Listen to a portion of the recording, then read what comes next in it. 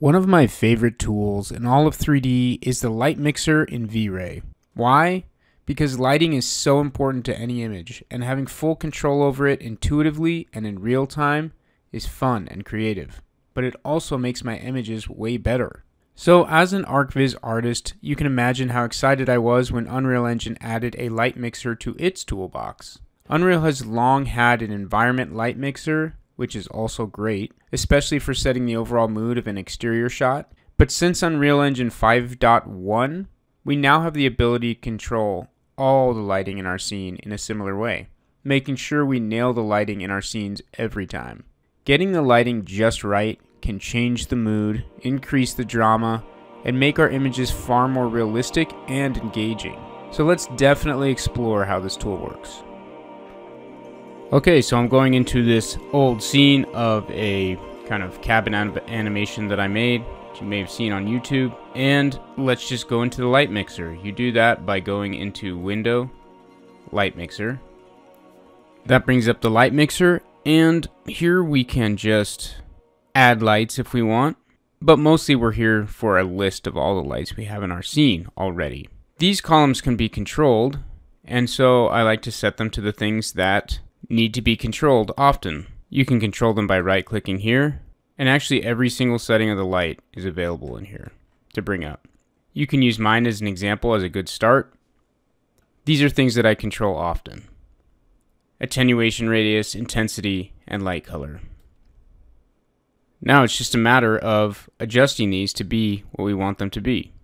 Of course, we can turn them on and off here with visibility, and we can solo them too.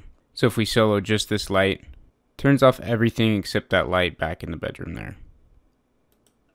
You can solo two together, which doesn't actually make that much sense, but it does allow you to do that. And then you can turn them all on and off using these eyeball icons too.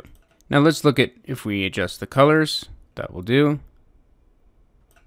Okay, so you see you have full control over the lights. And of course we can add in here a directional light too, and add some sun in if we wanted to. Make it whatever color we want. Change the intensity. This might be done better in the environment light mixer, but it could be done here too if you want. Let's turn that one off. Now with the environment light mixer, obviously you'd have, and these are both essentially the same tool, but the environment light mixer adds in, it's focusing only on the environment settings. So the directional light is in here as a sun because it's part of the environment, but then the HDRI backdrop is also in here, the volumetric cloud, and the exponential height fog. Okay, so this is controlling all things environment, not just lights. If we combine them, we want that directional light back on, and that's what would be controlled here. HDRI backdrop is technically a light as well. Volumetric cloud, remember that's the background clouds. The fog density is another big thing that's going on here in the scene. Okay, so we could push this more towards a daytime scene like this. Turn up this thing. And then if we went to the light mixer, we wouldn't need all these lights because it's like daytime. In fact, we can probably turn them all off, except for the directional light. Okay, so you can see, I mean, I like it better, obviously, with the more drama. But what I want you to see is that if you combine the two tools, Environment Light Mix and Light Mixer together, then you have real control over what you want your scene to look like easily in a nice interface.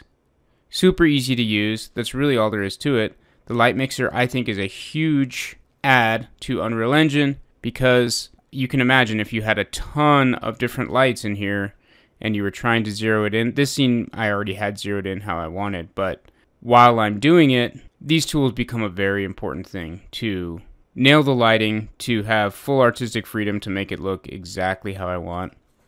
Interestingly, the HDRI backdrop is not in here. It's in the environment light mixer though. So yeah, that's about exactly where I want that lighting to be at. If I took this spotlight and turned it up even more, 2000, 3000, Another thing that would be nice here is if you had the inner cone and the outer cone here as one of the settings, right? So to do that, you just go there and select it and say, you have to find it in here. Inner cone angle, outer cone angle. Oops, wrong one. 400. Take this, change the inner cone angle like that.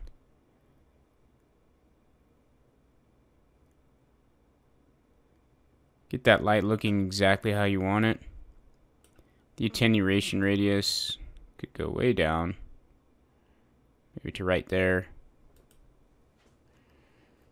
Okay, and that really gets more out on this backyard here. Do the same with this one. Another setting you could have here is with the fog effect. What's that setting called? That is effect volumetric fog. Volumetric scattering intensity. So we could add that into here too. Obviously, if you get too many settings in here, then it's going to be more worthwhile to just use it over here, and we're going to get too cluttered. We want this to be efficient. If you change this here now, we can get more volumetric effect going on.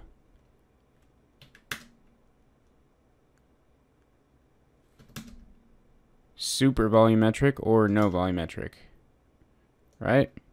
Okay, so there's all these settings in the lights, and you just have to dial them in perfectly. And being able to do it in real time with a nice interface like that means you have full control over how this scene's going to look.